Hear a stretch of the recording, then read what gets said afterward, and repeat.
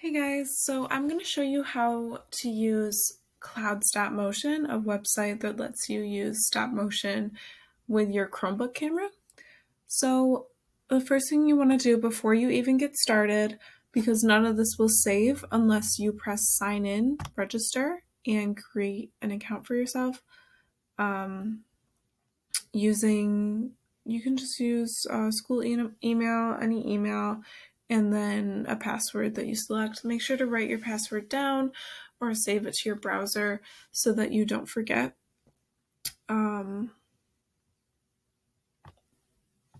So this website is nice because it automatically saves your recordings.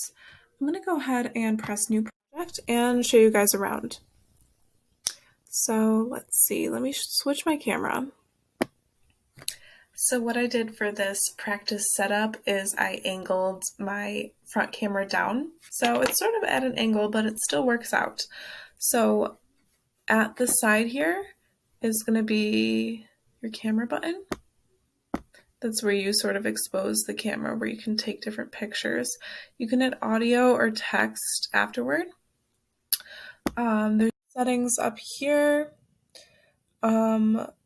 We're going to want to keep it to HD widescreen. You're going to want to keep onion skinning on here. This is where it sort of creates the ghost image of your video. And whenever you're ready, you can start taking images. So let me go back here. This is where you would capture your frame. And this is where you can play back, or you can skip forward and sort of look through your video. So what I can do is hide my hand on my keyboard. If your thumb gets exposed a little bit when you're taking the pictures, that's okay. But I'm gonna have my object where I want to start, let go, capture a frame, and then you can see back here how there's sort of like a ghost image. So I'm gonna capture another frame, push it forward just to move it.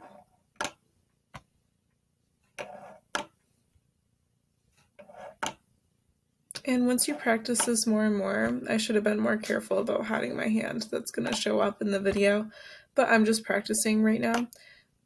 Once you practice more and more, you'll be able to do it pretty quickly. Sort of get through the rhythm, get used to it.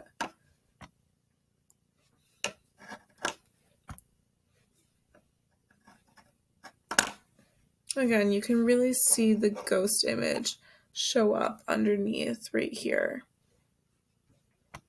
Okay, and let's play this. Let's see what it looks like. So, yeah, it ends up turning out pretty cool. That was just I got 1 to 2 seconds out of that just from taking, I don't know, 10 or so images. So that's a good start. Go ahead and play around, practice with this, and see how you like it.